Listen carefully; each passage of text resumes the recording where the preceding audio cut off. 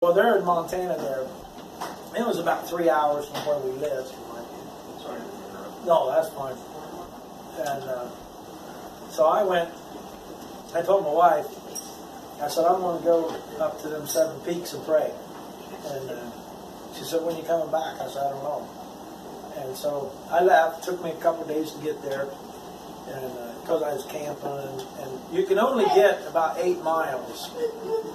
You still have to walk 8 miles to get to the 7th peak. The first peak, the highway goes right on the base of the first peak.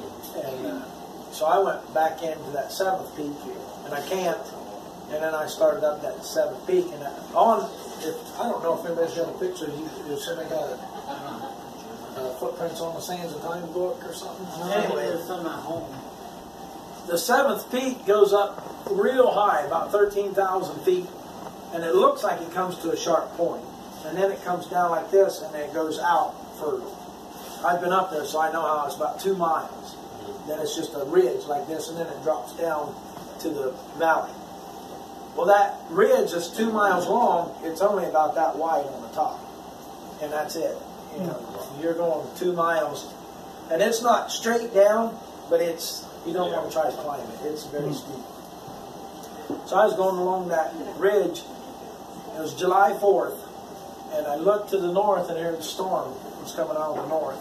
And I was like, oh man, I don't want to get caught on this ridge, you know, and the storm coming like that. And so I looked about a half a mile up, and there was a little wide spot and a pile of rocks. I thought, well, if I get to that little pile of rocks, I'll get down behind them rocks, you know, wait for this storm to go. So I was trying to hurry. I couldn't hurry fast enough. The storm caught me. And so I turned around. I thought, well, I might as well face it like a man. You know, I thought, you know. So I turned to face that storm, and it was probably from here to the road, and it was like it just came in just real fast and stopped. And I was like, what? And it looked like and felt like that storm was watching me. What on earth? And then it thundered 5 times. Not boom, you know, it was just kind of a real gentle. And I was like, oh boy. And then it was just like somebody took it, just bam. I mean, it was winds, I'm guessing around 60, 70 miles an hour. Snowing, and I was holding on. Because I didn't want to get blown off the side, you know, and you couldn't see nothing. The storm, just clouds everywhere. The snow was so thick. And so I was hanging on, trying not to get blown off the side. And somebody come out and stood beside me. And when they stood beside me, you know, I couldn't see a face or anything like that, but somebody was standing there. And my life started going to this person. It was just going. And I was like, man, I'm going to die up here in this storm. And I was getting weaker and weaker and weaker, and I thought, well, you know, I've done a lot of missionary work, you know. Had guns pulled on me, knives, been punched, you know, for all kinds of stuff. That didn't change that at all. And whatever this presence was, it was controlling it, and it was taking my life. I thought, man, even all my good things don't mean nothing to this person. And so I thought, well, I've done some pretty bad things too. You know, I've fought with knives, I've fought with guns, I've been a bad guy. Yeah. And I thought about all them things. Didn't make one bit of difference.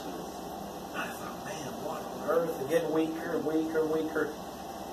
And a voice spoke and said, William Branham lived in this every day. And I said, if this is what it takes to have a supernatural gift, I don't want one. Because you don't have control. Nothing. I don't care. You can't do nothing. If that don't do it, you ain't doing it. And I was like, whoa, this is not what I thought it would be, you know. So I don't know how long I was there, but finally I said, Lord, if you'll let me get off this mountain alive, I'll tell people that I've stood in your presence, and all of my good works and all of my bad works means nothing. It's simply your grace. That storm was gone like that. Wow. If I hadn't been laying in about a foot of snow, I wouldn't have thought that storm had ever happened. The sun was shining, there was no clouds, was about 60 degrees, and there was about a foot of snow. Wow. And there was no snow when that storm started. And I stood up, and I looked around, I looked off this side, and I looked off this side, and to the north is where my truck was parked 8 miles away. So I looked to the north, down that slope, and I just turned and I went off the side. And there was literally millions of rocks. No vegetation, that's too high. Vegetation wouldn't grow. Foot of snow on them rocks. I walked down the side of that hill. It was about 1,000, maybe 1,500 feet to get back down to grass. And I went right down the side like that. It was just like walking across this floor. I never slipped. I never held on with my hands.